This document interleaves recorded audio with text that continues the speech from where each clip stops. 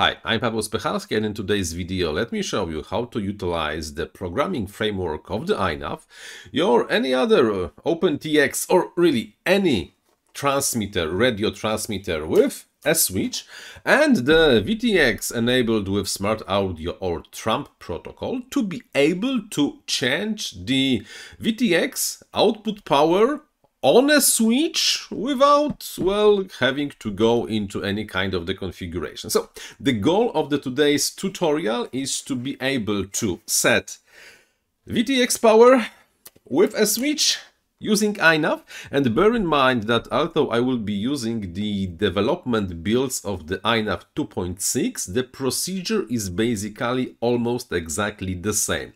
The only difference is that instead of using only logic conditions like I will be showing you, you will have to utilize both the logic conditions and the global functions.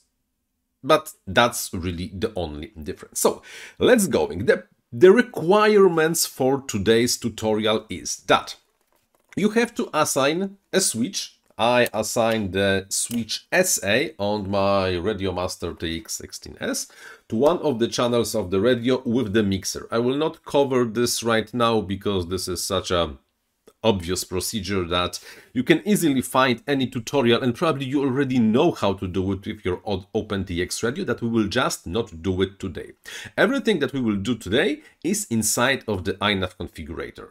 Once you will open the INAV configurator and connect to the flight controller itself, we will have to set actually one thing as the prerequisite for the whole procedure. In the ports, you have to verify that one of the ports is configured as either SmartAudio or Tramp protocol so that INAV can communicate with your VTX. I have the SmartAudio connected to serial port 5, so I'm going to just save it, reboot, and now we can continue with the further steps. Because in INAV there are no extra steps for configuring SmartAudio, there is definitely nothing like the VTX tables. The next step, we should go to the receiver tab and check to which channel our switch is connected. In this example, in this radio, it's connected to the channel 6, and we will use the channel 6 as the input for the whole programming framework. So from the beginning, our goal is to have possibility to set 3 different powers with the switch. Let's then configure 3 logic conditions as low, mid, and high, that will be enabled when RC channel 6 is either on top or mid, the switch actually, or low position. And after saving the logic conditions, you will notice that one of the dots over here is blue. And when I start switching the switch, they are changing. This blue dot tells you which logic conditions is right now enabled. The next step, in INAV 2.6, you will do it inside of the logic conditions view. In INAV 2.5, you will have another tab over here called global functions, but with INAV 2.6, we just do it everything here. Now we have to enable 3 overrides that will be activated by the switch, and the overrides will be setting the VTX power level. So let's just set VTX power level, VTX power level, and VTX power level. Where's the third one? VTX power level. And now the power levels are really a number from 1 to 4 or 1 to 5 depending on the implementation. In this example, the top position of the switch will be the lowest power level, the mid position of the switch will be higher, and the down position will be the highest power level.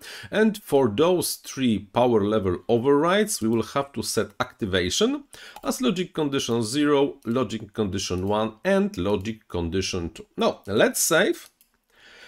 And after we will start switching the switch, you should notice that the blue dot on one of the power level is light up for a fraction of a second. This is correct. This is why the power level override is executed only once after you change the value. And this is fine. This is expected to behave like that.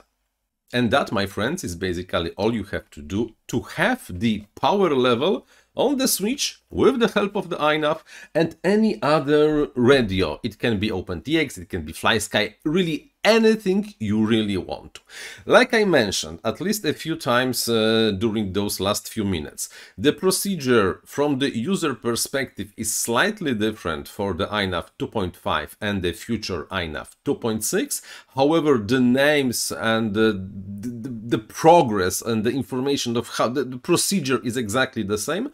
Only in case of the INAV 2.5, you will have to use the subtab called the global functions to configure the overrides, not the logic conditions like it's happening in the INAV 2.6.